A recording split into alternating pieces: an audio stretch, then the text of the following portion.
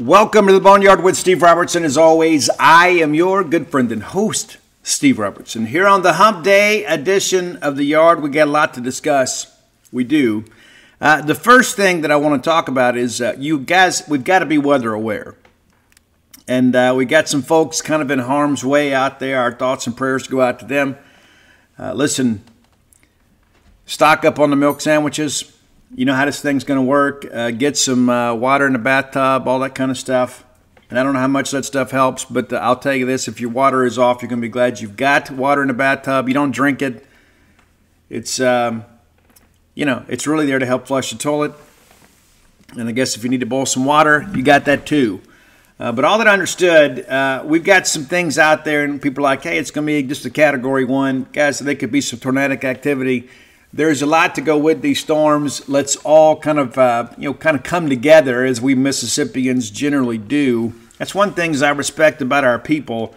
There is a quiet dignity about Mississippians. And while we may have our differences about sports and politics and things of that nature, in times of a crisis, I don't think there's anybody better in the world than Mississippians. We really do come together in times like these. And as a result of the pending weather, the Hardy concert for Thursday night has been postponed to Friday, which happens to be Hardy's birthday, according to his social media posting yesterday. So if you have tickets for the show and you're planning to attend, do not show up on Thursday. If you need a refund, you can get that done upon a purchase. But Friday is the show. Now, some people have also asked me, I've had multiple messages from people about, is there a fall baseball scrimmage this weekend? There is not, especially with the show now on Friday. We don't start fall baseball until September 23rd. September 23rd. And my hope is that very sacred patch of grass will be in good shape. You know, we've got some pretty heavy equipment out there for this show, and a lot of rain on the way. Could be kind of a pain getting all that stuff out there without damaging the field, and that's part of the deal, man. It truly is. And we hadn't done many of these shows out here, but this is a pretty major production. We were there on campus just yesterday, and they're setting up, and of course a lot of that is kind of having to be delayed a little bit because of this weather. And so it's important to kind of understand it takes a lot to pull this thing off. It's a big deal. A lot of you folks are excited about it, and as you should be. I love Hardy. I do. I'll be covering a high school football game Friday night, and so you guys enjoy the show for me. But be aware of that. And for all of you out there that, especially in those low-lying areas, near those tributaries, there's some discussions about could be up to 10 inches of rain. If you've kept up with things, and this thing kind of snuck up on us a little bit, but here is the, the latest update from the Mississippi Emergency Management Agency.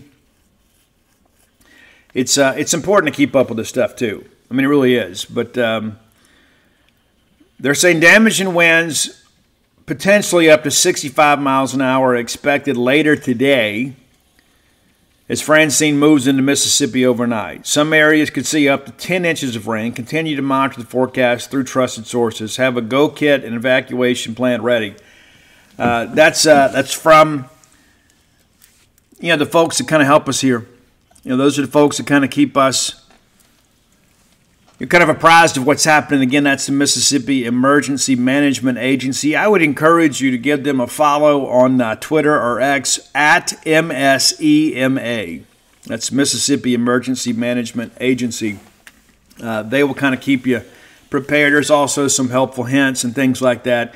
It's kind of old hat for a lot of us. We've kind of grown up living this close to the Gulf of Mexico. We've always had to deal with some of this stuff. But one of the things I think it was a good decision to, on Hardy and the university's behalf to postpone the show.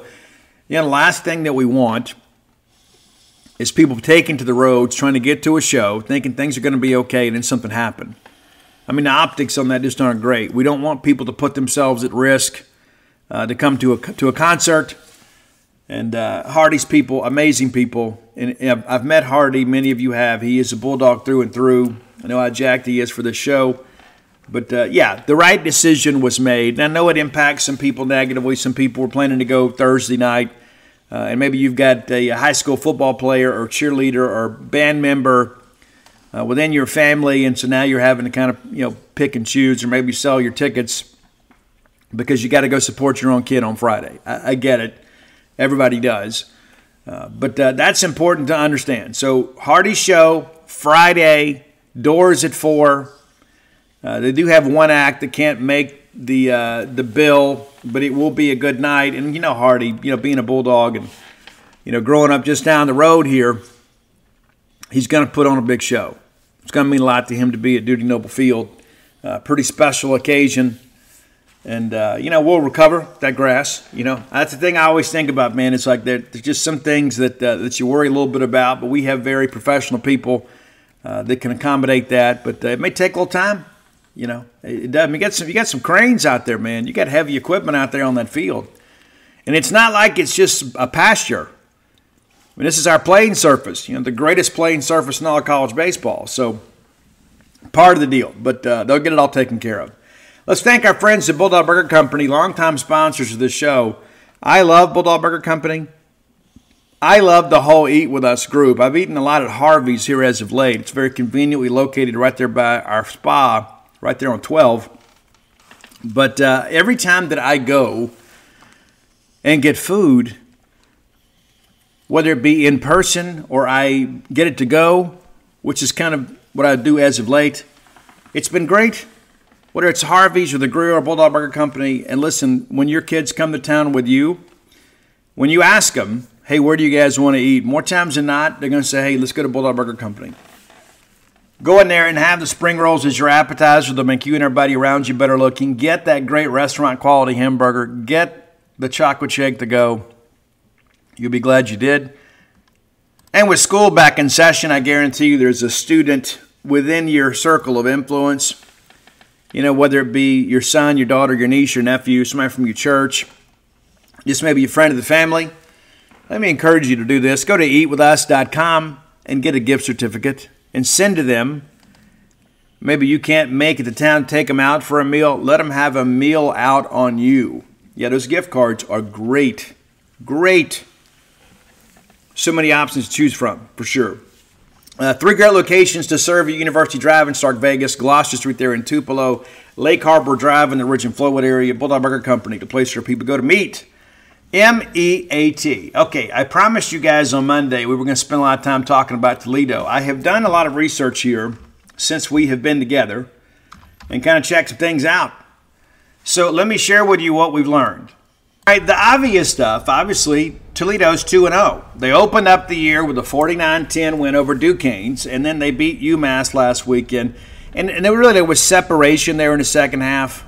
It was 17-16, and then really kind of the rest of the game was about the Rockets. UMass scores about 3 minutes late to kind of make it look a little less lopsided than it truly was. But, yeah, that's kind of how they've gotten here. And they'll play Mississippi State, of course, then travel to Western Kentucky, and then get in a league play with Miami of Ohio headed to the Glass Bowl. They go to Buffalo at Northern Illinois, host Bowling Green at Eastern Michigan, host Central Michigan, host Ohio, and then close it out with the Fighting Jim Moorheads in Akron.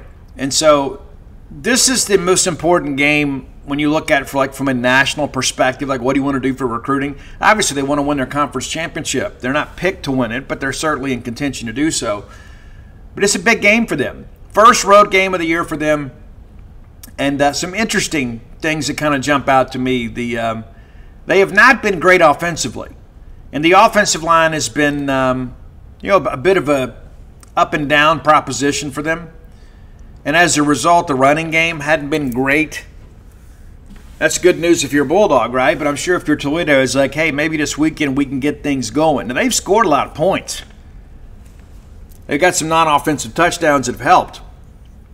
But 43.5 points a game. I don't think they're going to score with that proficiency against Mississippi State. I don't. And if you look at them, they're kind of having to, depend on explosive plays. But they're getting them. They're getting them. They run kind of a zone read, Dan Mullen-esque type offense. Jason Candle's been a guy that has done a really good job in the MAC over the years. Considered one of the best offensive play callers in that league. But a lot of the elements that you'll see are very familiar, right? They do have some quarterback run. They do some inside handoffs. They do some jet sweeps and things like that. There's some things that they do to kind of out-leverage you, and that was an issue for State last week. We got out-leveraged on some plays.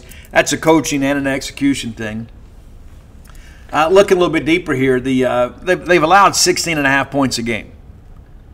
And again, it's a little bit skewed early on because you played Duquesne's in week 1. 15 rushing first downs. They've allowed 16. 16 passing first downs. They've allowed 19. 8 by way of penalty.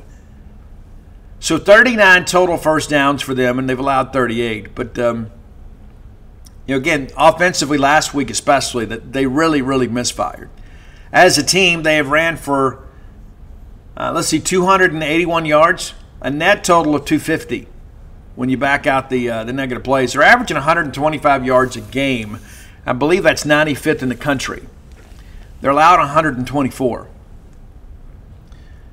But, yeah, they're not big numbers. It's not. And we're going to break that down a little bit more here a little bit later in this segment. But 29 of 53 through the air.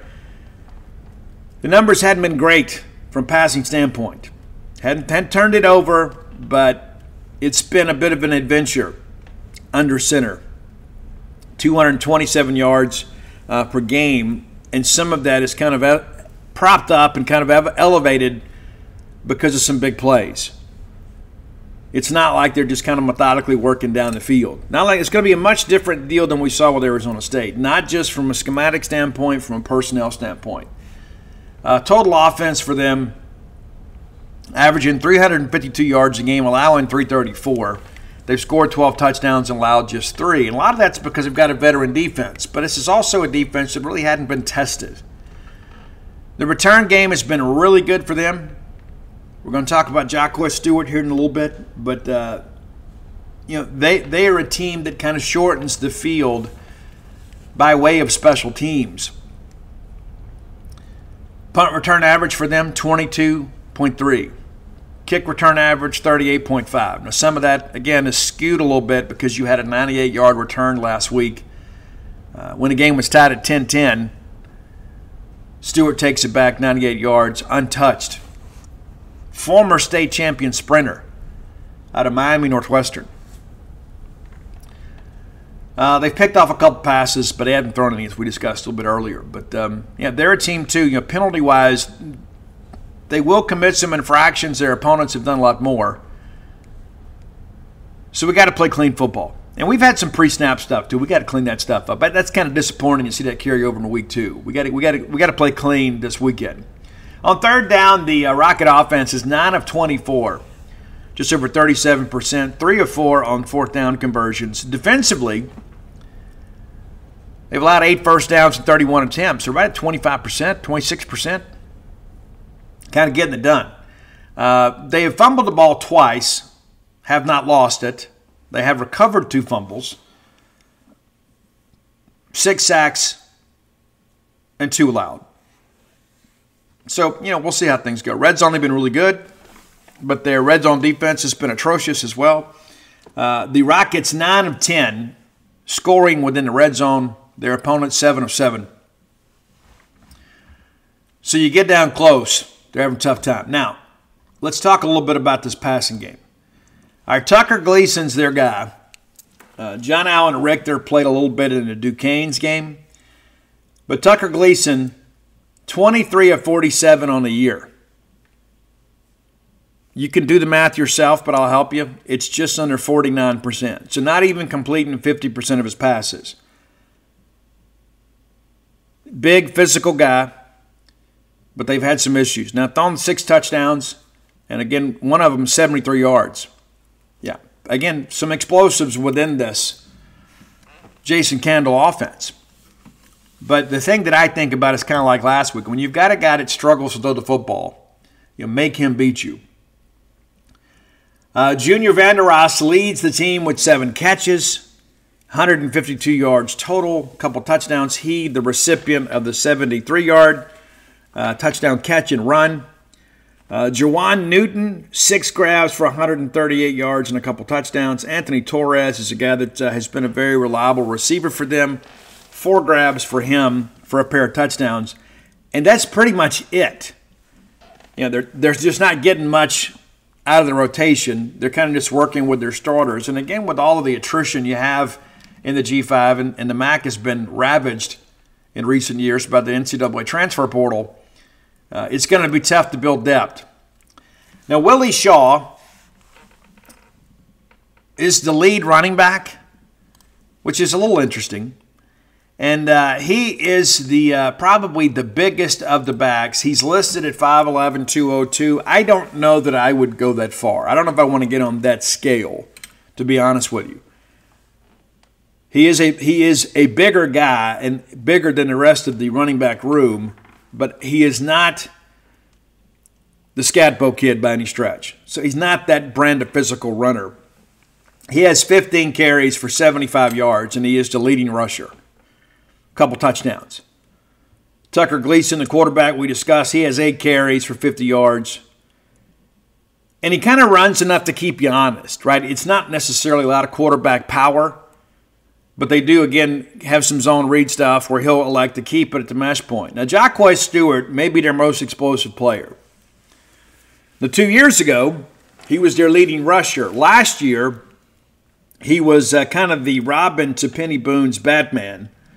Penny Boone, of course, left and transferred to Central Florida after rushing for 1,400 yards last year for Toledo. And so Stewart is a guy they like to kind of get in space. And, of course, I don't think that he is a guy that's going to get a ton of carries. He's had 11 on the season. They'll probably give him a few more opportunities this week because something may break, right? I think they're going to come out and try to establish the run because why wouldn't you after you see what Arizona State did last week? They're going to be a team that I think is going to try to find a way as easily as possible to kind of get the ball out in space because I don't think they can put together these 10, 12, 11 play drives. I don't think there's enough proficiency under center, and I don't know that offensive line is going to be able to hold up. I really think we're going to see a bounce-back game for Mississippi State defensively. That's not to say that Toledo's not going to score. I mean, Jason Candle hadn't hung around as the head coach for 9 years up there, and he was a longtime assistant and offensive coordinator before that without knowing how to score. And they'll probably scheme some things up early, probably script some things early out there based on what we did last week, and something may hit. It's important to understand that. Good chance that happens. Now let's look at defense here. We talk about the veterans in this group, and there are. I think Jeff Lebby said 7 or 11 or 6-year players. And that's one of the things I give Jacquez Stewart a lot of credit for. You know, Jacquez Stewart could have gone to the portal too. Guys, he's been there. This is his 6th year of football. Redshirted in 19, 2020 didn't count, and 21, 22, 23, 24. 6 years. 6 years. So they've seen a lot, done a lot. Emmanuel McNeil Warren leads the defense with 21 tackles. He is a junior safety out of St. Petersburg, Florida, a product of Lakewood High School, and had 10 tackles against UMass last week. Big, physical, beefy type safety. You know, we're going to see him. Now, Braden Alls, number 26, really good player here. Great length, good catch radius. He's a guy from Sylvania, Ohio. Sophomore safety, 6 foot, 196, but a great catch radius. And he's had 2 interceptions. He had an interception in each game. One against Duquesne and one against UMass. And the one against UMass was very, very, very important. It's like the game was still in the balance. He picks it off and allows Toledo a chance to go get some separation there. But he wears number 26. You're going to see a lot of him. He is the second leading tackler and the only guy on the team that has picked off a pass. But very opportunistic, kind of a ball-hawking guy in that respect. Avery Smith, 6 tackles. Jackson Barrow with 8. But again, you start running through these numbers, you're like, Jackson Barrow is a senior, from Indianapolis. Maxon Hook, a senior, New Palestine, Indiana. Avery Smith, junior from East Point, Georgia. So you've got some veteran guys on this group. You also have a name that you may remember. Jadarius Perkins. Remember him? How he held us hostage on Christmas Day. We thought he was going to commit. Needed to talk to his grandmother and ultimately didn't commit. Goes to Florida, winds up at Toledo. But yeah, so in 2 games, he has made 2 tackles, a total of, 3 tackles. So even there, he's not playing a tremendous amount. But nevertheless, a veteran group. And I think one of these things you start kind of looking through here, when you're a G5 team, you got to have leadership, you got to have experience. You're not going to show up and play an SEC team and expect to keep it close if you don't have some guys who played a lot of football. And they do. Punting has been interesting. As a team, they're averaging 39.71 yards per punt. Emilio Duran, 42. That's pretty good there. And then James Rowe is just a couple punts for him, 34 yards. Kind of the short yardage guy. He's gotten both of his punts have been fair catches. So it looks like Duran is kind of like the regular punter, and then when they have to kind of pooch it or kind of lay it up there, Rowe has been that guy. But interesting, Emilio Duran, the 5 punts, again, 42 yards per punt, has a long of 49. He has 2 inside the 20. Nothing beyond 50 yards just yet. Now, field goals, Dylan Kunin, I apologize to the family. He is 1 of 3 on field goals. He made one from 20 to 29. Everything else, no good. He missed one from 30 to 39 and also one that was 50 plus. And so, again, if it gets down to kicking, that should favor us. Emilio Duran also one of the kickoffs. Hey, fans, if you know me, you know I'm a dog person. I love them. I've got 5 of them. You've heard them on the show before. How about that? And so when things come up involving dogs, I'm always very acutely aware of it. And, our friend, actress Katherine Heigl, kind of discovered there's a lot of dogs out there suffering with some health issues. And she saved over 16,000 dogs through her foundation. Says she's seen more and more issues with dogs' joints, odors, and health than ever before. After doing a ton of research, she feels there's one place we can look to support any dog's health. It's their food. So she decided to create something she could actually feel good about feeding her own dogs. It's called Superfood Complete. Superfood Complete is made with over 30 of the healthiest ingredients in the world, including several superfoods vital to your dog's health. Badlands Ranch also supports the Jason Debus Heigl Foundation, which has helped rescue thousands of dogs and place them in loving homes. How great is that? So what's interesting is they sent me some sample products. Guys, I use it basically as a supplement, just to kind of see how they'd like it. They would leave their regular food for the Superfood Complete. It's crazy. They absolutely love it. So go to badlandsranch.com/boneyard, and you can order right now and get up to 50% off your regular price order with a 90-day money-back guarantee.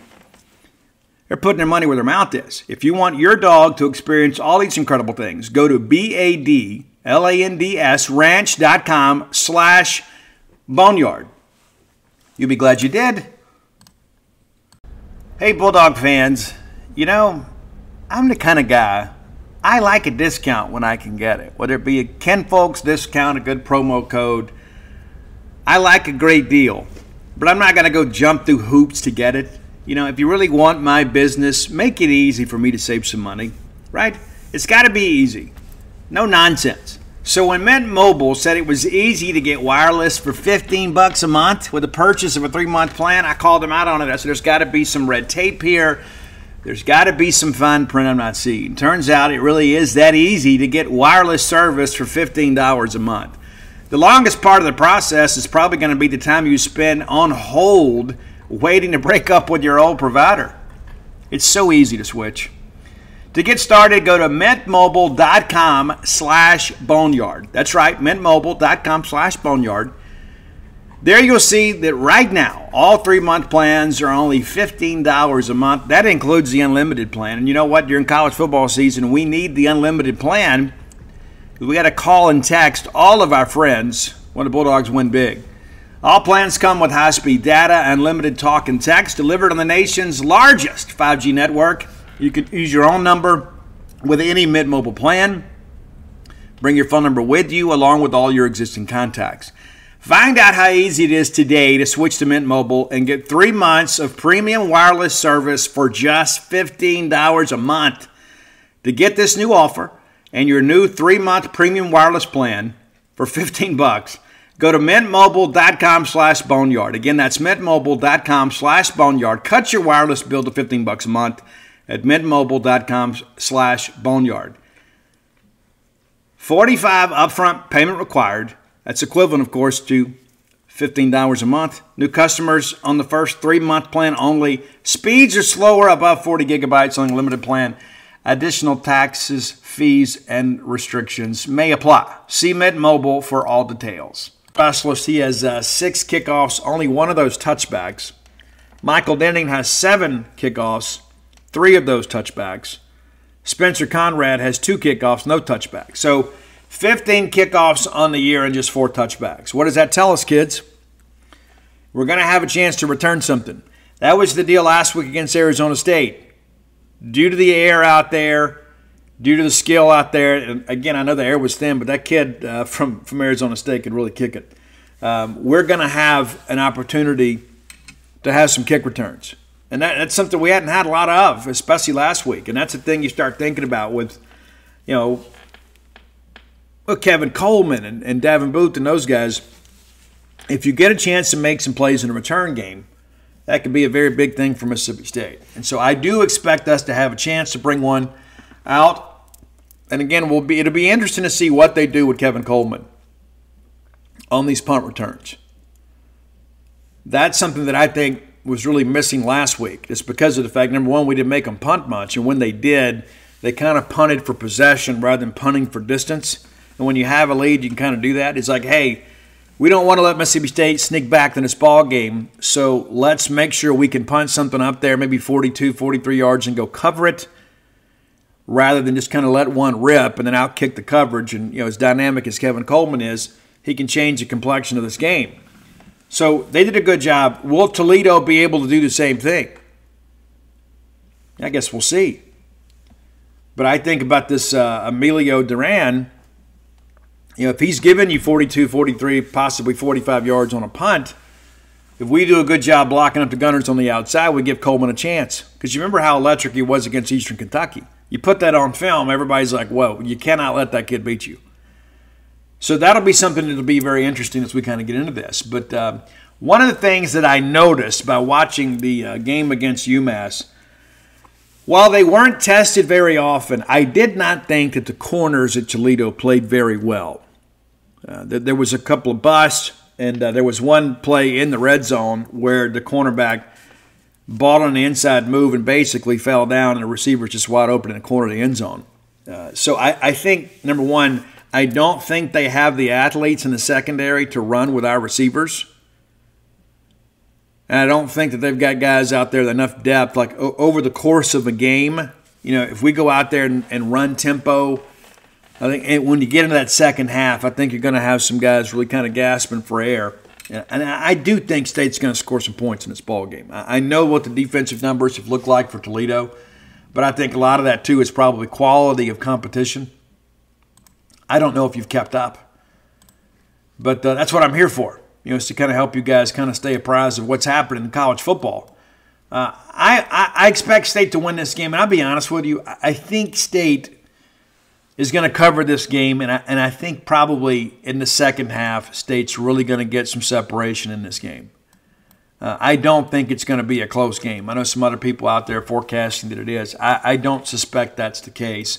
I think with Toledo's offensive line issues that have really hampered their ability to run the football, and I think with their quarterback's inability to consistently complete passes, that defensively, you're going to see the bounce back game. And I think Mississippi State has a lot of frustration about how things started offensively last week. I think there's a good chance State probably comes out and scores on the first drive or two, if not both. I'm not a big fan of transitive properties when it comes to college football. But I think it's important to look and say, hey, they're 2-0, but who have they beaten? Okay, Duquesne's, the Dukes, are 0-2. And they have been beaten 49-10 and 56-0. And so, again, you look at these defensive numbers, and it's like, hey, you've played a team that scored 10 points in 2 games. That's it. What does that say, about the quality competition? What does it say about the defense? They beat UMass last week. UMass now 0-2. They lose their first game to Eastern Michigan 28-14 and lose to Toledo. So a little bit better offensive production. And again, you start looking game to game with these guys at Toledo. It's the Duquesne's thing, you can just kind of throw that out. I mean, it's kind of like the Eastern Kentucky thing. I mean, it's like you get excited because of the fact that you see your team score, right? You go out there and you put some points up and you feel pretty good about that. But I think when you get to the rest of this thing, it's like, hey, they haven't played anybody. They haven't. They're 2-0 against 2 teams they're 0-2. Now, looking at the game-by-game stuff here, this is what's interesting to me. I don't know how you guys feel about this, but, we look at the Duquesne's thing, like, so 27 first downs to 15. That was the difference. Now, the flip side of last week, Toledo just 12 first downs. But again, when you get a pick 6, you get kickoff return, that kind of limits your offensive opportunities because you're giving the football right back. So I don't think you can count a lot into that. But you start looking at these numbers. It's like it's pretty interesting.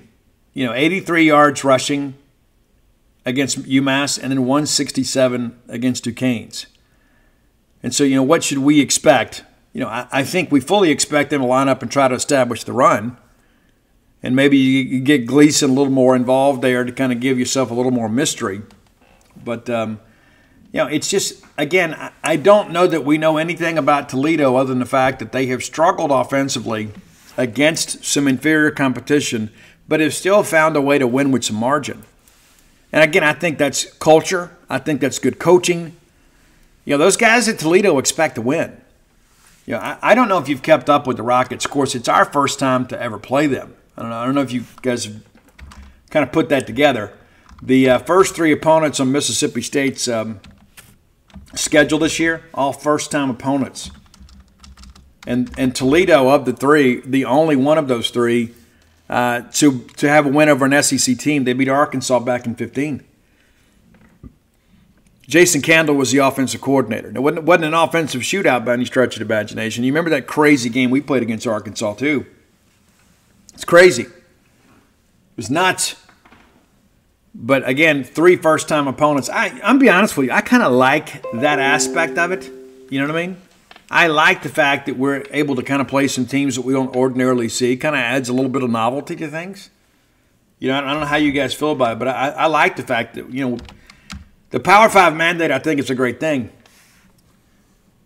I do. You may disagree, but that's how I feel. I think it's a great thing because it gives us a chance to take some trips we would ordinarily take. But, just kind of looking back here, recent years, the Toledo program has been good.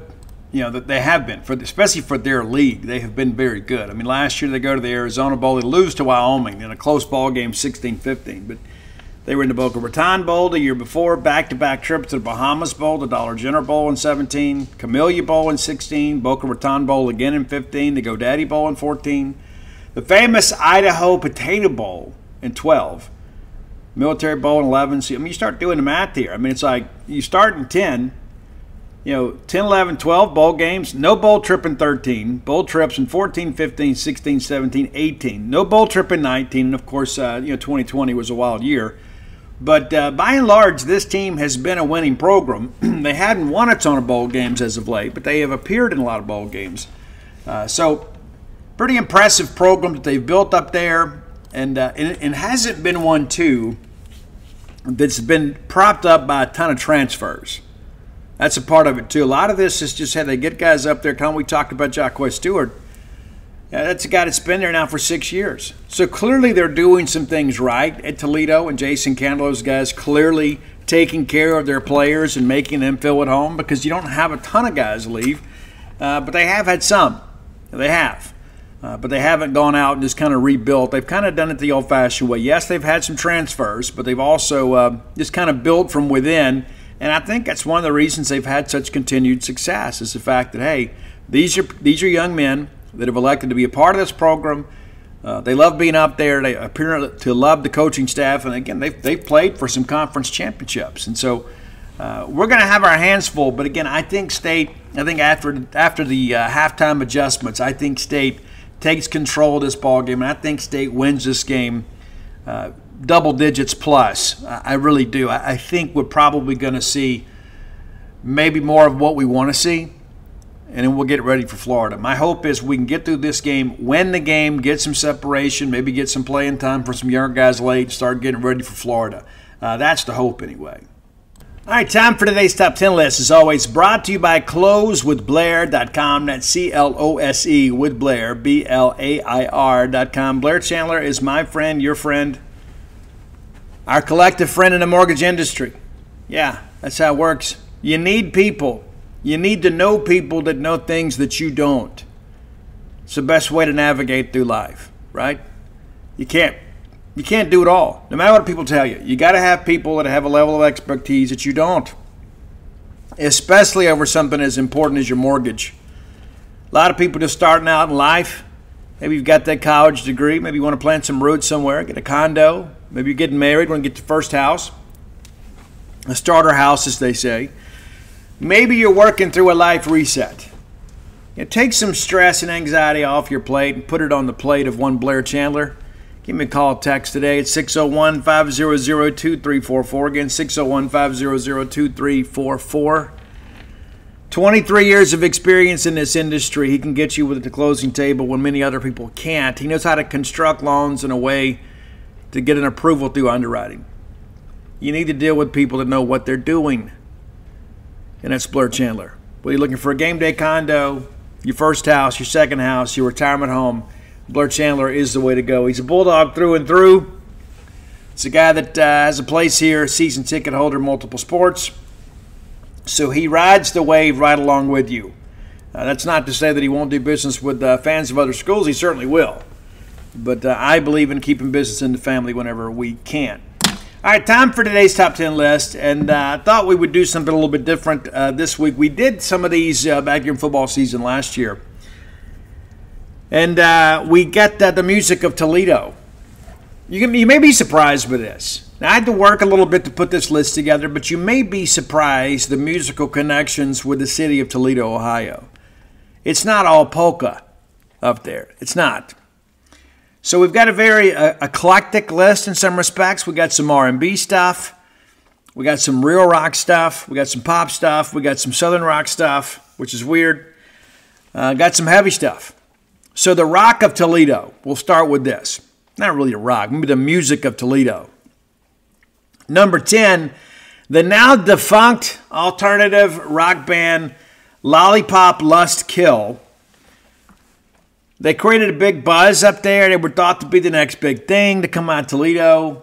They did record an album.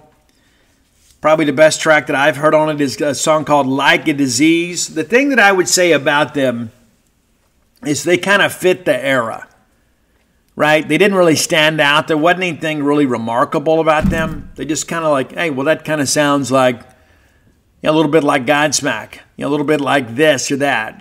Not quite as good, but kind of fit the genre.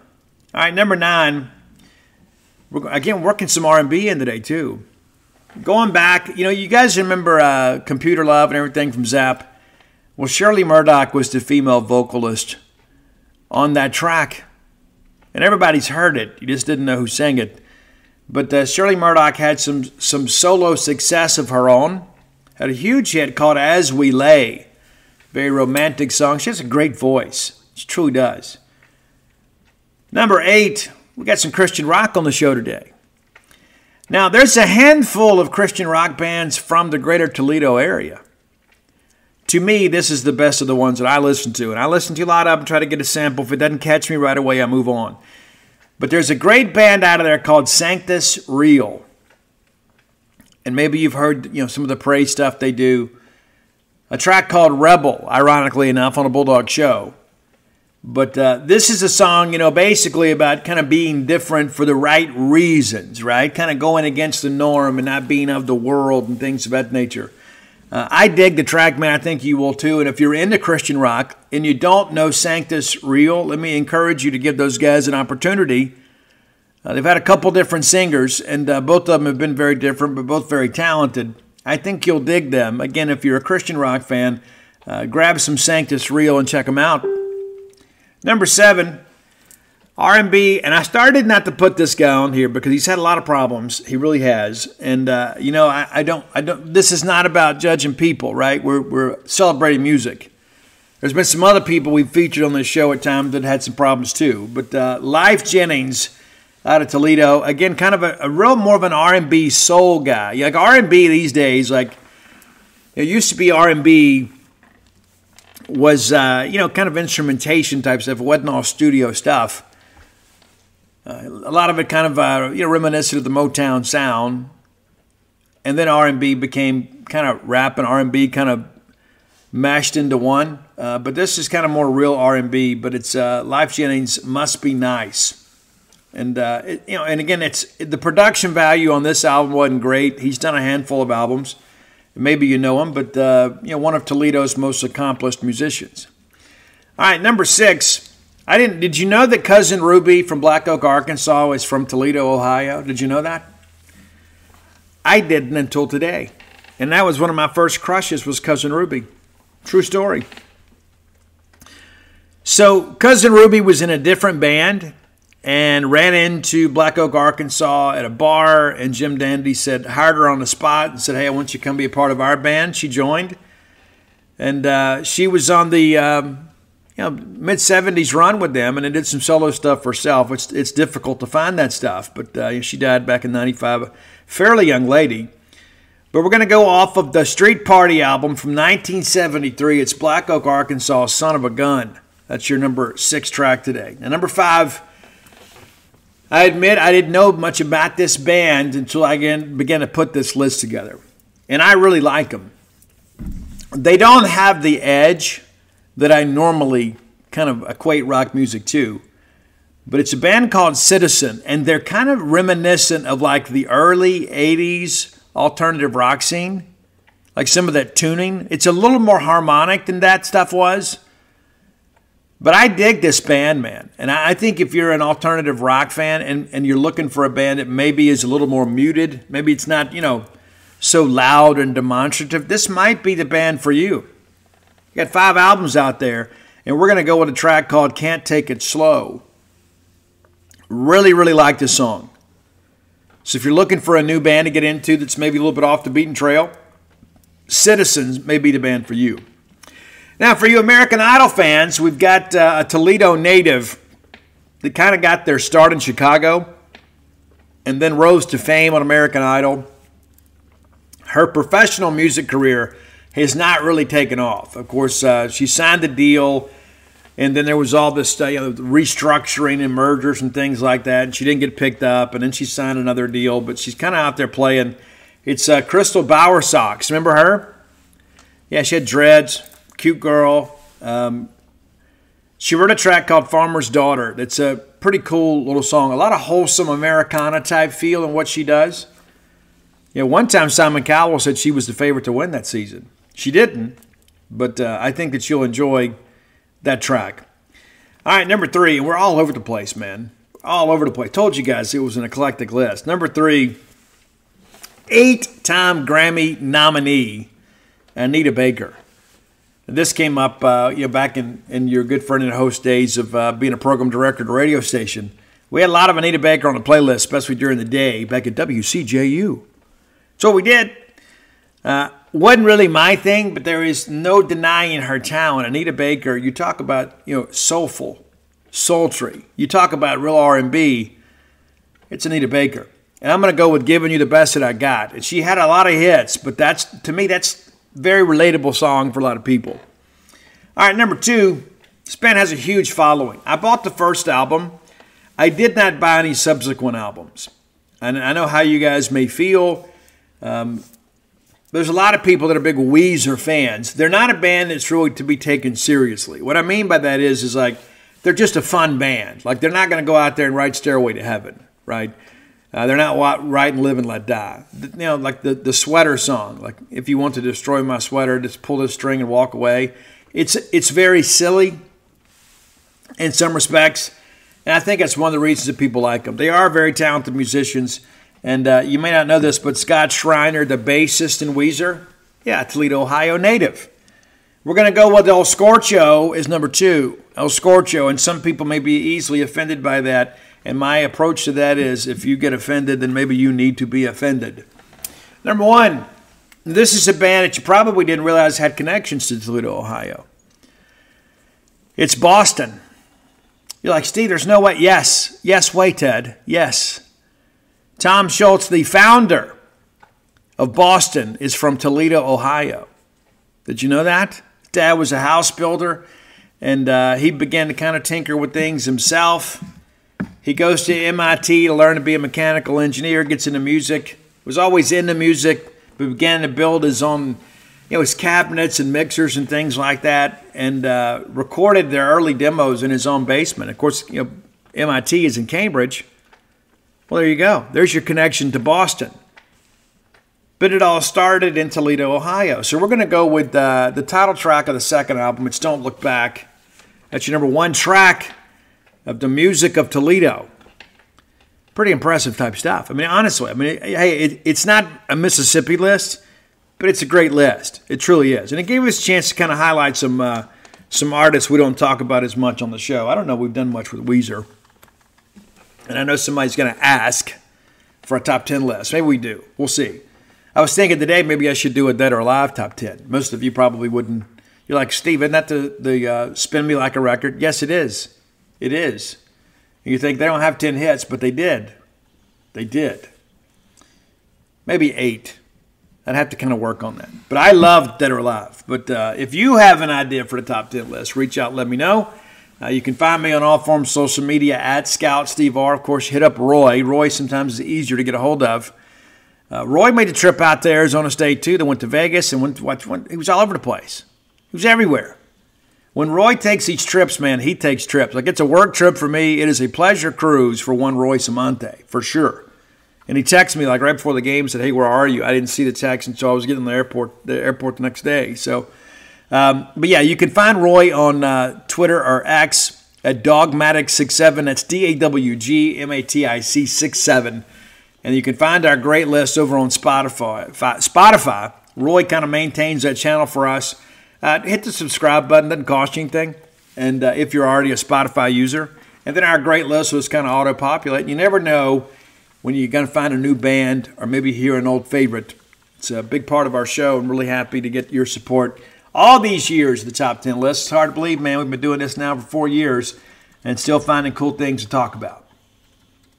All right, next segment of the show brought to you by Campus Bookmart, a Starkvillian institution. If you're looking for Mississippi State merchandise, look no further than Campus Bookmart. A lot of people claim to have the best selection of Mississippi State merch. They are pretenders to the throne. Miss Kathy Brown, the staff there, do an amazing job outfitting this fan base with everything they need to demonstrate their fandom, whether it be new apparel or gift ideas, things for your fan cave, your RV, your pet, whatever you need. Miss Kathy Brown can get it for you. When I go in there, I wish I could win the lottery, right? I just buy it all out, right, and give it to you guys, right? I would love to be able to get it all, you know. You can never have enough Mississippi State clothing, and I think it's a great thing that we go out and rep the brand. You can do that by going by and seeing their smiling faces and perusing their fine selections at Campus Bookmart. If you can't make it to town, you can still support a wonderful Starkville business. We always believe in shopping local. Rather than go to Amazon, go to campusbookmart.net. Those are bulldogs, right? You know, when you spend money with them, it's going to go back into Starkville, back into Mississippi State. Get the security of knowing that. Go to campusbookmart.net, and by being a loyal Boneyard listener, we'll give you a phrase that pays. That is BSR, which stands for Beautiful Steve Robertson. That gets you free shipping on all orders over $75. Any order less than $75, absolutely incomplete. All right, so we have not had a chance to talk a little bit about the Eric Taylor situation. Eric Taylor was announced on Monday, back-to-back weeks. Jeff Lebby has announced that a certain player is no longer with us. Jeffrey Pittman goes back week 1, and then now Eric Taylor. So 2 players. I don't know if you would consider them dismissals or if they quit, but yeah, there are some circumstances involved with all that. We're not going to get into all that stuff. There are a couple things that I want to say about that. I've had a couple of players, former players, that have reached out. One from the Croom era that said, "Hey, Steve, sometimes you got to take time to clean out the tub before you put clean water in." And there's some truth in that. Eric Taylor is a guy who was highly recruited out of high school, went to OSU, it didn't work out. He wound up at Southwest Mississippi Community College. We really thought we had something there. Got 15 tackles out of him last year. Really has not emerged as a player we hoped he would be. He's been a little bit banged up, too, to be fair to him. But obviously that is a position of need, and now we have a player that is no longer with us. It could have at least provided some depth. Now, the point that I have with all of this is Jeff Lebby is making the right decisions for Mississippi State football. You cannot compromise the integrity of your program because of the fact, hey, we can't afford to lose a defensive lineman. You can't do it. And listen, we know this year's a rebuilding year. Jeff doesn't think so. Jeff's like, hey, we're not looking at it as a rebuild. We're going to go out here and try to win ball games and get a winning season and go to a bowl game. Obviously, that chore has been made more difficult by losing that game to Arizona State. It's true. Not a lot of margin for error for this team. But it would have been very easy for Jeff Lebby to say, you know what, hey, the foundational standards of this program are fluid based on wins and losses.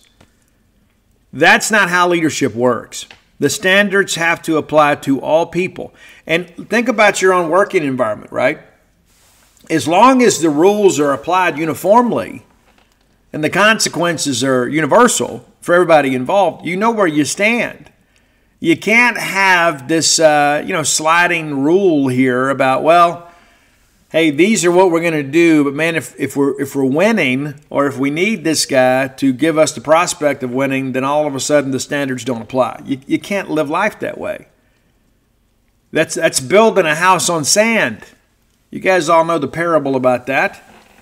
And so, again, I know some of the details, but not enough that we're going to go write a story or make anything public about this stuff. At the end of the day, it doesn't matter. It all means the same thing. Gone, right? Gone. But here is the thing that I think is so important for Jeff Lebby. Is right now we talk about laying a foundation, but you are basically teaching players now what will be acceptable under your supervision at Mississippi State. And I've been a coach too, not at this level. And one of the things that I've learned about coaching, sometimes I got to go put somebody on the bench.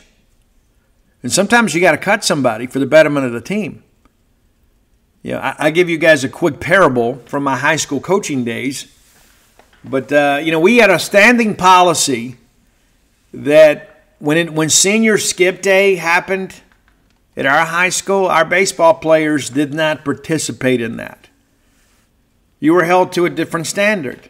You said, but Steve, it's senior skip day. I understand it's senior skip day. I understand that. But it is a privilege and an honor to wear the uniform of your respective institution. And those are the rules that have been applied for years. And so for about 20 years, since the senior skip day had kind of become a thing, the baseball players at Broadmoor High School did not participate. On his junior year, the seniors that year decided that they were going to participate in senior skip day. Even though we had told them in the days leading up to that, we expect you to be at school. They didn't come to school. And they didn't play the next 2 games. We lost them both. And it cost us a chance to advance and play in the playoffs when it was all said and done. And the thing that I think about is what did that mean the next year? We had a much better year the next year. We got a bad group of seniors that year, as evidenced by the fact that they thought the rules didn't apply to them. And as a result, everybody else on our team, we had 3 guys that were starters that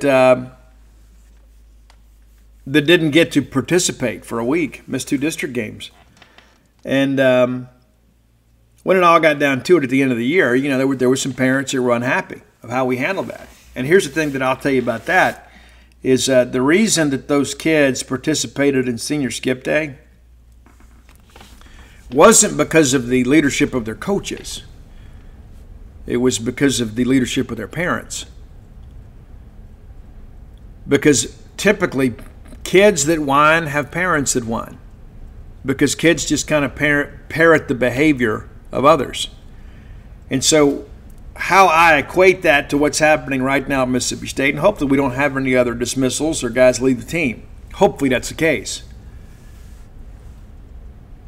But one of our sources told us on the Eric Taylor situation, they didn't really know exactly what happened, but he was here one day and gone the next.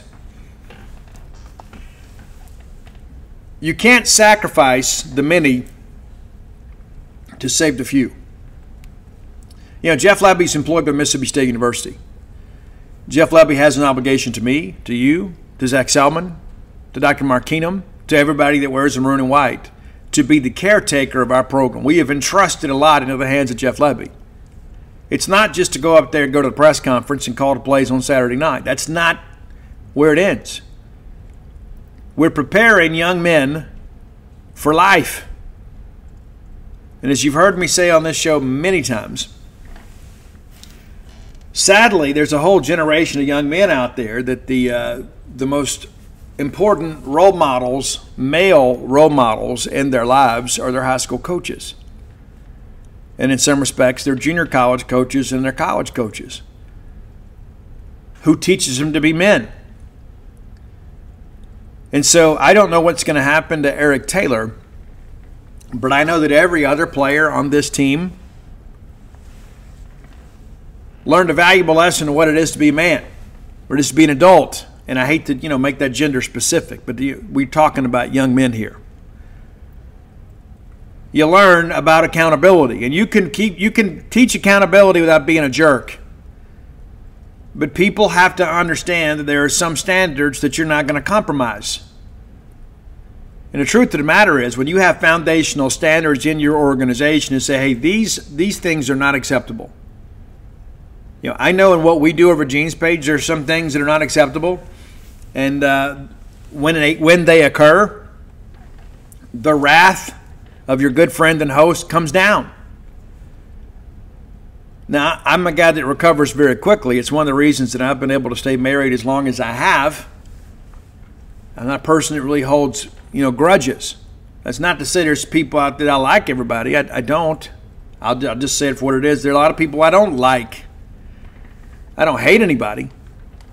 I hate the way some people act sometimes, but we're all human here. But I think the most important aspect of this whole thing with, you had the Jeffrey Pittman situation, and obviously, look, our running back room could use Jeffrey Pittman. Let's just kind of call it for what it is. The 2 personnel groups last weekend that we're all the most disappointed in, the running back room and the defensive line. And you got 2 guys that were expected to be contributors, not to be stars, but to be contributors. And listen, I think Jeff Pittman probably a better player than Eric Taylor, to be honest with you. He wasn't highly as recruited, but, he was a guy that showed some flashes last year that he'd be able to help us. And so I think all this says a lot about the character of Jeff Lebby and the culture that he's trying to build here at Mississippi State. It's like, hey, you may play a position of need, but if you run afoul of the rules, you're not going to be here. That's a very important lesson for people to understand. And it's a very visible example. See, it's one thing, right, when you're coaching high school baseball and, somebody kind of pisses you off and you have them go run foul poles. The kids can all see that. But nowadays, everybody's gotten so dadgum sensitive, it's very difficult to coach people because people's feelings get hurt, right? And so when the Russians show up, 50% of the population is going to join their side anyway, right? And so the rest of us will have to fight, a glorified version of Red Dawn because we're going to have a lot of people out there that are going to be more worried about their feelings than about their responsibilities. But I believe in criticism in private, but when you have a situation where somebody has knowingly broke the rules, it's important for everybody else involved to understand that there was some disciplinary action taken, even if you don't know all the details. You want to protect the integrity of things. You don't want to embarrass people, but you've got to do what's best for the team as a whole. And so, my interactions with Jeff Lebby have been very good. And I trust Jeff Lebby. And I think this is, in many respects, a very important part of his tenure here at Mississippi State. One of the things, when Mike Leach was here, we had, a handful of guys that left. I mean, shortly after, allegedly, there was some, let's just say some off-the-field party favors that didn't jive with what Mike Leach felt Mississippi State football should have. And so those young men were no longer with the program anymore. And I go back to, I go back to the Joe Moorhead thing. And I remember writing an article and talking about it on this show shortly before Joe was relieved of duty, is that we had a culture problem at Mississippi State, and I had some players on the team that didn't like it. And I had some that messaged me and told me, you're not being fair. And I had some other people on the team message me and say, you know what, you're right. Things had kind of gotten out of control. We had, veteran players not coming to ball practices. We had people that kind of come and go as they wanted to. There has to be a level of accountability. You cannot manage a group of people when there is not a sense of law and order. These are the rules. These are the consequences. If you break the rule, these are what's going to happen to you. Because here's what happens as a coach or as a manager, as a leader, as a shepherd, whatever, right? When somebody breaks the rules and knowingly breaks the rules and you don't hold them accountable, you lose the team. Because they lose respect for you. It's like, hey, why shall I listen to this guy? He's letting so-and-so do this and so-and-so do that. Hey, if the rules don't apply to them, the rules don't apply to me. And there are a lot of people out there that want to be rule breakers anyway. And it's not to say they want to be criminal. But they're not going to do things by policy and procedure if they're not directed to. If they find out that those things are optional, why would they ever do it? They'd never do it. It's like, okay, guys, here's what we're going to do, right? And I go back to when I was in high school. When I was a soccer player at Columbia High School. And I love being from Columbia. There's a rumor here as of late that I don't claim Columbia. I don't know where that comes from. But I guess small-town jealousy never ends. But all that I understood, I remember Coach Delman Eubanks is our coach. I guess we go back a year to Mark Yeager. And, we had to run, as part of our warm-up, we'd have to run a half mile. We'd warm up, stretch, run a half mile, and then we would, do drills, and then we would scrimmage, and then we'd run 2 miles after practice. I don't know if kids today could do that. But the thing that I remembered is I would run my 8 laps. And sometimes I may have to walk. I'd get a little stitch in the side or whatever, but I have to run those laps. And I remember some of those upperclassmen. And when Coach wasn't looking, they would all go hide. There was like some brush that was kind of grown up because there was some construction over there. And so when Coach wasn't looking, they would go hide and let the group come back around, and they would skip a lap. And what's interesting about that is I was a sophomore then, and those seniors never got to experience a victory. Now, the JV we did. I was a sophomore playing JV and varsity, but the seniors of a first-year program never got to know what it was like to win a game. The next year we did. Once we got those guys out of there, once we got those corner cutters out of there, we began to win some games. We began to be more competitive. And it's not just a measure of talent. I'm a firm believer in this. When you work hard, God blesses your labor. You got to go do the work, right? And what's interesting, too, is those same guys that were hiding behind the brush as everybody else was running their laps, I go back and look and see what they've done with their lives since then. Not much. Not much. And so we talk about America, and we're not going to talk about the debate and things like that. I think one of the things that made America, a superpower is the fact that we didn't cut corners. And so when we get to this whole thing with Jeff Lebby and these disciplinary things, if Jeff starts cutting corners, then players cut corners. One of the most important lessons I learned about managing people is that employees that don't follow policy have managers that don't follow policy. I mean, how many times do you walk into a retail establishment, things are not clean, I used to run a furniture store. I used to get there every morning an hour before everybody else. I'd walk to salespeople's sections. I'd walk their sections. And if you had a pricing tag that was missing or one that had like a dog ear that was bent and it didn't look great, I'd make a notes. When everybody get in every day, they'd have notes for their sections, what needed to be fixed, what needed to be changed. And eventually, those mornings that I would come in and walk sections, the notes got a lot shorter because you teach people. They begin to learn, hey, well, here's what he's looking for. So you know what I'm going to do? Before I leave today, I'm going to go work my section to ensure that my section's ready to go tomorrow when we open for business. And isn't that what I want, right? And so I take all that, and I just tell you this whole thing, and I've seen some people out there, we really needed this guy. Listen, I'm going to be honest with some of you guys. Most of you didn't know who Eric Taylor's name was until he got dismissed. You heard about him being announced as a signee on signing day. You hadn't thought about him since. And now all of a sudden we're an expert. Oh, what a huge loss for us, And listen, I don't always write all those headlines, right? Not everything that gets shared by the network is something that we wrote. But let's not just look for a reason to be miserable. There's a lot of things that we can be upset about right now. But again, I believe in Jeff Lebby. And I think how he has handled his disciplinary stuff is even further confirmation that he is the right guy for us. We are a blue-collar people, and some people don't like to hear that, but that's who we are. We are a program and a university built on hard work. We have never been people of privilege. Everything that we've gotten at Mississippi State, we've had to work and earn, period. The Southeastern Conference has never just rolled over and handed us anything in any sport.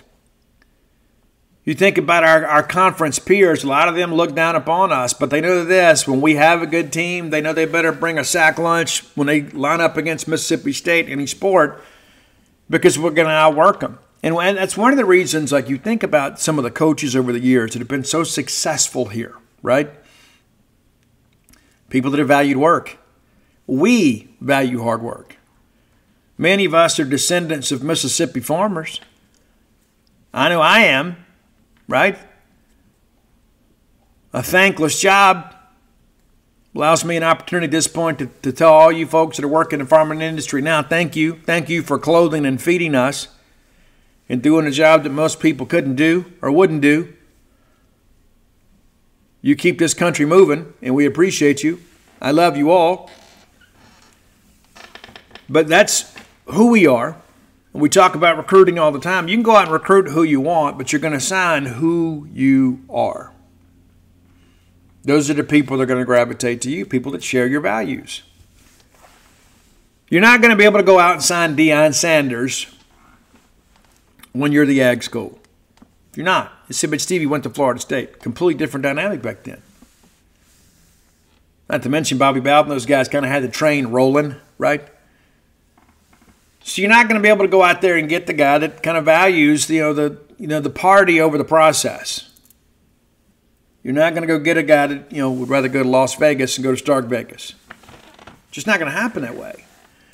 And I think it's so important that we bring in leaders, academically and athletically, that understand these are the kinds of young people that you're going to deal with here at Mississippi State. You got to understand their value system. You got to understand their upbringing. You got to understand what they value in life.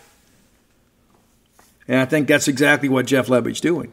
Jeff Lebby, got coach's son himself,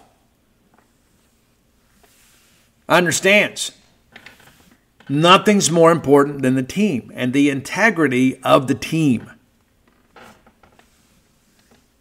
You start compromising who you are to get something, you're going to lose track of who you are. You'll start being what people expect you to be instead of who you know to be. And that's not who we hired. We didn't hire a chameleon. We hired a guy to come in here and be a leader and take this program forward. We want a football program we can be proud of. And I saw recently, too, after the Arizona State game, I don't want to embarrass the guy. Some of you may know him. And I'm just, this sentiment is what I'm talking about, not necessarily the individual. But guys like, hey, are you guys embarrassed yet? And the answer to that question is no. No. You will never know a day when Steve Robertson is embarrassed to be a Mississippi State guy. Ever. Ever. Ever. This university educated my dad, allowed my family to have a better life. It's educated two of my daughters, educated my youngest son now. I was there when John Bond and the boys beat Alabama November 1st, 1980. I was there when Mississippi State won the first ever national championship in college baseball. I was there for those things. So no, one bad Saturday or a bad season or a bad coaching tenure is not going to change my opinion and my love and admiration for this university. So no, sir, I'm not embarrassed. I understand that young people are going to go out there and do the best they can, or at least I hope so. And they're going to be wearing the same logo that you and I wear, and they're going to represent us. And sometimes they're going to lose. And so no, sir, I'm not embarrassed by their efforts. I'm not embarrassed by their sacrifice. I'm not embarrassed by the result. I take a lot of pride in being a Mississippi State Bulldog. And I hope that you do too. And I wish there were more people that felt like I do.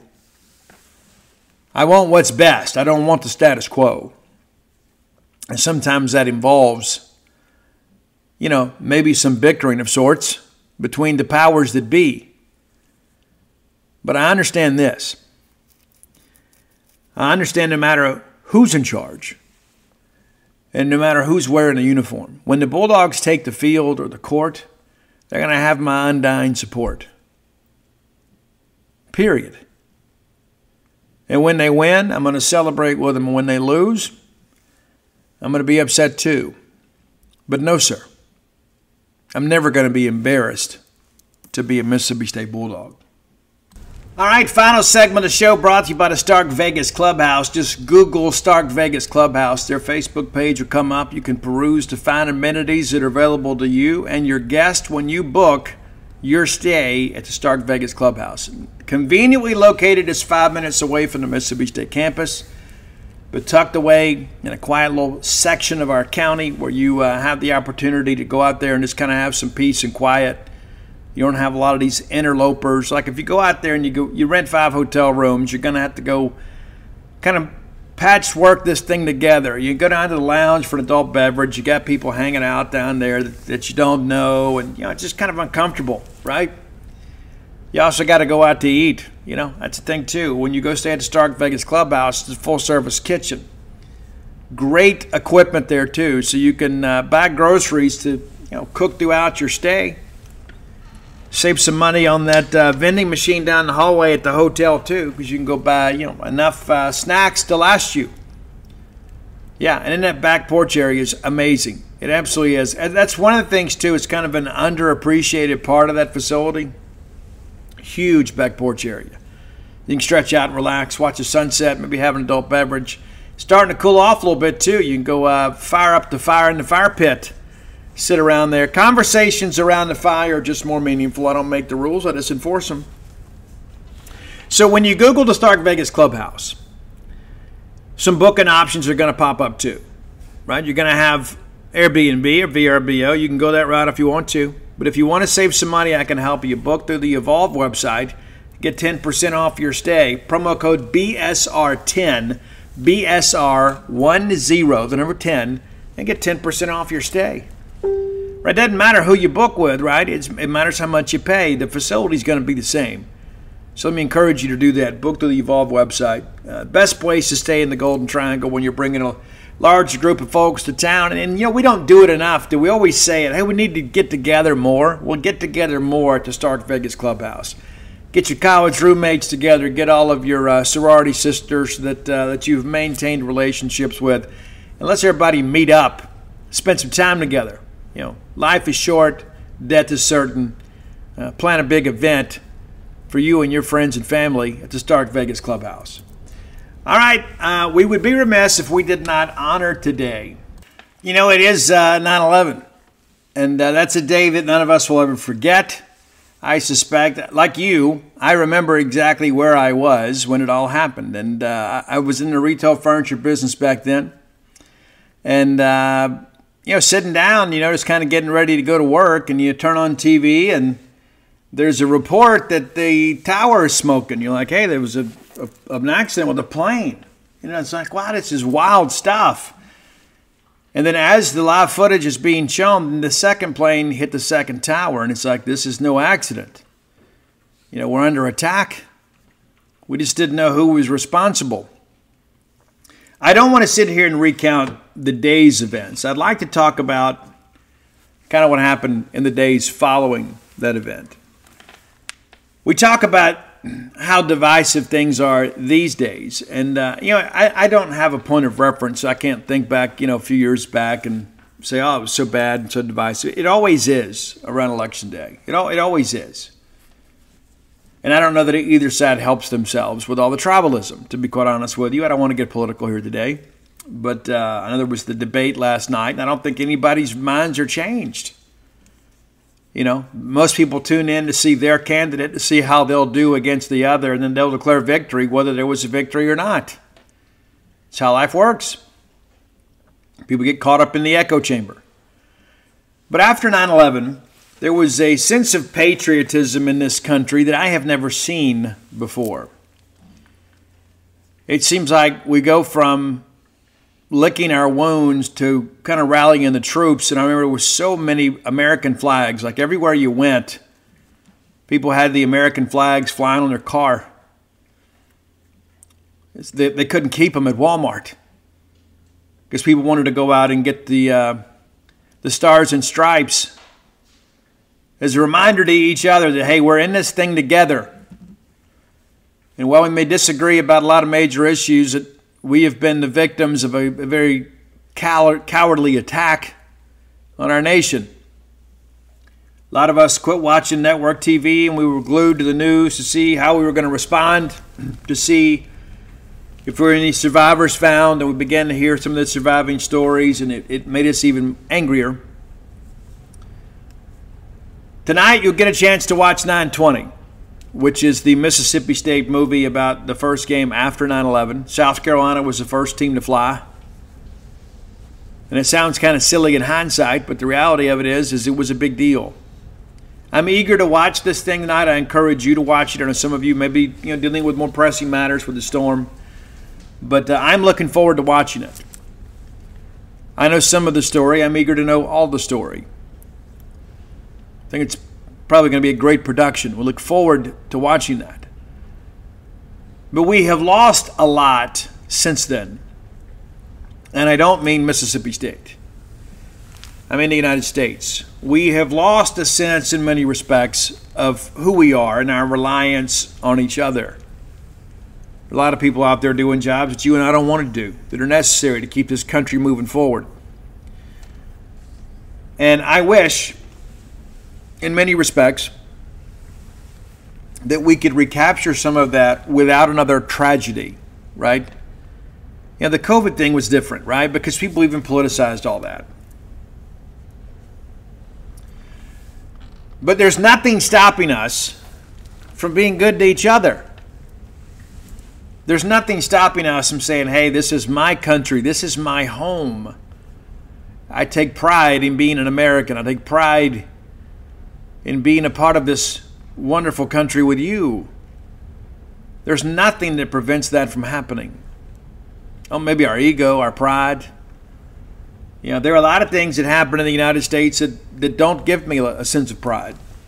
There are a lot of things that we talk about. I'll never be embarrassed to be, Bulldog. I'll never be embarrassed to be an American, but there are some people out there that go extra to try and embarrass the rest of us in the sake of getting engagement. But I love this country. And I remember this past weekend being at Arizona State, and I saw Pat Tillman's jersey. They're selling them right there at the venue. I thought about buying one.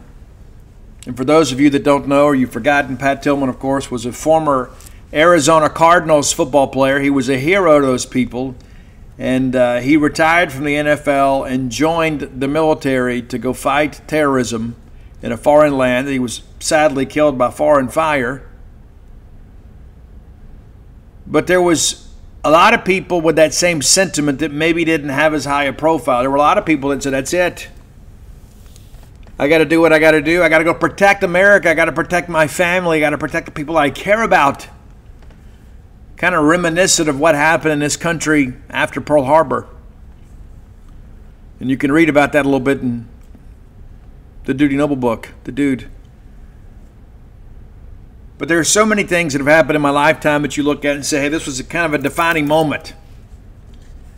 I don't know if there was a greater defining moment in our lifetime, those of us in Gen X, than 9/11. And we talk about music and fashion and things of that nature and movies and all these things that kind of make up the minutia of life. But on that day, on 9/11, we began to think about our own lives and the lives of our children. The entertainment world didn't matter quite as much.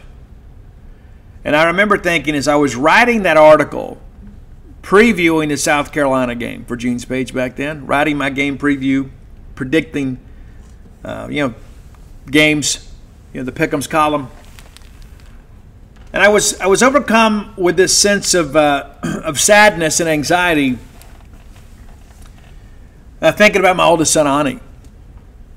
Thinking about that he may have to join the military. Thinking that he may have to go fight in a foreign land to defend our way of life here in the United States. And it struck me then, I didn't want that. I didn't want that to happen. I was like, this thing could drag on forever. This could be World War III. This could be Armageddon. And my child could be on the front lines fighting for us. And there were many people in my age back in those days, even though they were kind of aged out of military status, they went and rejoined the military. Because this is what we feel like we need to do. And it reminds me again, there's so many people that sign up for that anyway. They don't need the national tragedy. It's like, hey, I'm going to go serve my country. And for all of you that do, thank you. We don't say it enough. We salute you. But it seems like, when times get tough, we're always saying, hey, we're dependent on these people, but those people are doing a job for us every single day. I remember when all the war footage popped up, the shock and awe. And it was a part of us, even those of us that, are somewhat, peace-loving folks. I think we all should be. I understand that war is necessary. And it's not a war that we started. It's a war we finished. It's not a war we started. But I remember when I began to see the troops ship out, and began to see the Marines, the ships all make their way to the Persian Gulf, I remember thinking then, these folks don't know what they've done. They think they do, but they don't know that the greatest fighting force in the history of the world was headed over there to get revenge and to get justice. And those of us that may have difficult and different political leanings, we all kind of said, you know what, this is necessary. It is necessary. You have to show these people that we're not going to be a soft target. We talk about holding people accountable in work and football and things of that nature. You got to hold people accountable in life too. When somebody comes to your country with an unprovoked attack, you've got a right to defend yourself. I wish that conflict could be resolved with a pen and paper. I really do. I wish that was the case. I wish we could get things resolved without the loss of life. That is not the world in which we live. But the thing, when I look back at 9/11, is I was so incredibly proud of America and our response and the way we as a people came together. And I remember, too, people began to wear the yellow ribbons, until the troops came home. And there were so many people that went and did a job that you and I didn't want to do, or maybe we weren't capable of doing, to enable us to continue to argue with one another on Facebook. Days like today, I think it's important to take an inventory. Take an inventory of where we are as people and where we are as a society. The thing that I was happy to see this morning is, on my Facebook feed and Twitter feed and that kind of stuff, a few things about the debate last night, that really accomplishes nothing. I mean, it's basically just entertainment. It's like reality TV. But I love the memes that were going around about 9/11 today. And I think the best one that I saw is the best way to honor the victims of 9/11 is for us to be the people we were on September 12th, on 9/12. And that's what happens in life, right? You get a little trauma, right? We talk about, God's supposed to be our steering wheel and not our spare tire. That's what happens. We blow a flat, or we have some issues in life, and all of a sudden now it's like, hey, I need some divine intervention here. Where are you? Rather than having a daily conversation or relationship, and I'm not going to have an altar call here. But the thing that I was struck by when I go back and watch those 9/11 documentaries is when they showed those people fleeing the falling towers. And it's hard to watch. It is. But there were a couple phrases you heard over and over again. And it was, oh God, no Jesus. Oh God, oh God, oh God. Let that sink in for a second. We're in the middle of one of the greatest crises in the history of the United States. The people that are fleeing the carnage of that are crying out and calling out for help. And I'm sure there were some people, too, calling for police and calling for rescues. But by and large, you heard people calling out to God. Now, I don't know who you worship or how you worship or what you do. I don't know. But I know this. I know that my life is so much better because of the fact that I have a regular conversation with my higher power. And that's one of the things, too. I grew up in a very religious family. And I use that term higher power really, not that I'm scared of offending anybody, but that's just kind of the concept that we were taught. And in the beginning of my sobriety, I really wasn't ready, to kind of acknowledge the biblical God and things like that. Even though I've been raised in a church and, raised in a Levite tribe, my great-grandfather was a minister, my grandfather was a minister, my uncle was a minister, my brother married a missionary's daughter, he went to Bible college. It was so many of that stuff in my family, But I had to go through my own search of meaning. I had to figure out, am I believing what I believe because of what I've taught or because it's true? And so I had to go on my own search. And I will promise you this. As I was getting sober and got into recovery, it's really when I began to kind of find really who God is. I'm not going to preach to you here. And again, you're the one that has to face your Maker someday, so you can believe how you want. But after 9/11, I had such a renewal of faith because I knew that we could not fix this alone. Right? Left up to our own devices, we would have been destroyed as a nation, and maybe we still will be. A lot of people think, the United States is Babylon when it's all said and done, and certainly many of us have lived that way. But I'm very nostalgic today about those days when we loved each other. It didn't matter, right? All those people running through the streets of New York, fleeing death. Nobody asked them, hey, who did you vote for? Who'd you cheer for in the Super Bowl? Where do you live? How much money do you make? Where do you go to church? Nobody asked those questions. They said, can you help me? Or do you need help? Or, hey, run this way. Follow me. We were just people. We were just people. And I think at the end of the day, when you get down to the primal truth of it all, that's really the way it was intended, is for us to be people, to look out for each other. And I think it's a stark reminder to us on today, on 9/11, for us to go back and look and say, hey, we need to focus less on the things that divide us and more on the things that unite us. And elections don't do that. There are times that rivalries don't do that. But I think at our core, of course, our family has to come first. And then there's our secondary family, those that we're sharing a planet with, those that we're sharing a society with. And listen, that's not to say that everybody's a good person. That's just simply a naive belief that is not supported by any facts.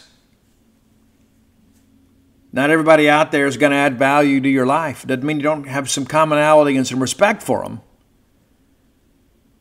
But while we all share a planet, we don't always share the same vision and the same goals in life. And when people come and attack our nation, they have to be held accountable. And again, you go back to, Pearl Harbor. The United States has proven time and time again that if you attack us unprovoked, we're going to respond in a very extraordinary fashion. And so my hope is today that maybe for a little while, and maybe just for today, that we can go back and kind of begin to remember what that felt like.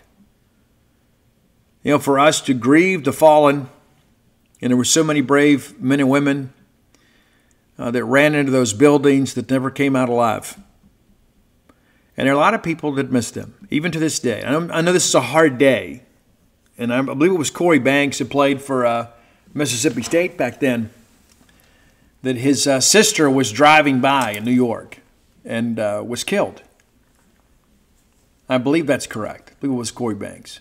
And perhaps that's mentioned in the documentary tonight. I don't know. But I hope that you'll watch it. And I hope that it'll stir up some of those same old feelings again about how we felt. And we lost a ball game. And it was terrible, right, for us to lose. But of all the games that we've lost, that's the one I thought, you know what, I'm just glad we played. I'm just glad that we had a game, and our nation needed a bit of a distraction and a chance to get back to normal. There were so many people who were fearful that, if we put these large groups together, that we were going to have, make ourselves targets for more terrorist attack, and there's probably some truth in that. I tell you, I remember when, wasn't long after that, Ani was fighting in the Minneapolis Metrodome at a Taekwondo event in Minnesota, obviously. And we're all sitting there, and you hear a plane coming over, and you see the silhouette of the plane go over the Metrodome, and you could hear an audible gasp, like, oh, because we don't want to be victims. But in the end, some of us will prove to be. And not necessarily because we volunteered for something. Sometimes good people die. No reasons of their own.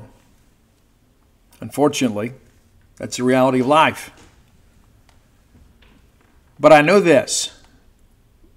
Before that day comes, we can make our country, our city, our towns, our counties, the world a better place by having a little more love for one another, a little more respect for each other. Don't mistake kindness for weakness. I'm one of those kinds of people too. It's like there won't be beef unless you start any, but if you start some, it's going to be trouble, right? That's how I feel, right? But I remember after 9/11, it's like so much of that, like all the little things that used to irritate us so much, we learned a new level of patience for each other, and I wish we could recapture that. I truly do. And so again, I encourage you to watch the documentary 920 tonight. Mississippi State produced that, part of our new football production group. I'm very eager to see it. We have some very talented individuals involved with that group. And it will give you some insight into that football game and really all the details kind of leading up to that. And so we look forward to seeing that tonight. And so let's get out of here. Again, if you hadn't done so, go to DutyNobleBook.com. You can pre-order the due to be out about 4 weeks. And in addition to that, too, all of my sports titles are there. And When the Bottom Falls also there, too, if you're looking for that book. If you have friends in recovery or friends that are dealing with chemical dependency, that may be a good book for you to get for yourself. And maybe buy a copy for them in hopes that they'll read it. And if you hadn't floated, you need to come float too. You talk about finding a level of peace and understanding for everybody. We can help you relax. And we've had a lot of student athletes as of late too. And it's been a lot of fun. Go to 662-268-7601. You can call, speak directly to my wife, Dana. And she can answer your questions and get you booked and kind of let you know what it's about. Of course, you can download the True Rest app and book without having to speak to anybody. But let's have a great week, folks. We'll be back on Friday, and we'll give a little bit of recap of the 920 documentary. We'll begin to preview the weekend. That's what happens in college football. It seems like once we get rolling, man, things just kind of keep going. It seems like the calendar just runs and runs and runs. It's like it's Labor Day, and you close your eyes, and it's Thanksgiving, right? That's how it works. And it seems like when you're winning, they go by even faster. We need to get a win this weekend. And again, I hope and trust that we absolutely do. But until next time, let's all live our lives in a way we make more friends than enemies, and people can see a difference in the way we live.